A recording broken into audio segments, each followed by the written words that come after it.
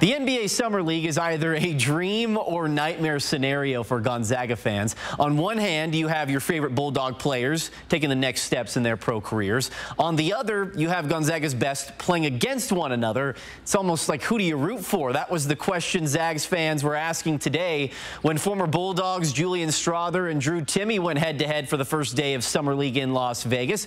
We start with Strawther with the three right here, burying it for the Denver Nuggets.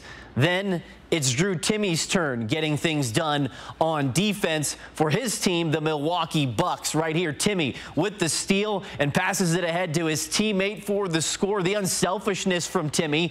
Then a few plays later, it'll be Timme showing off his offensive skills.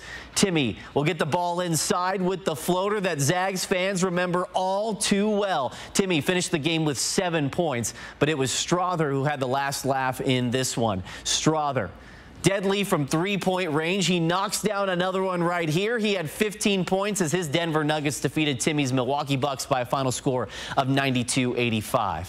And Washington State's Mohamed Gay is getting ready to play his first Summer League game tonight at 7:30. That'll wrap us up for sports. We'll be right back.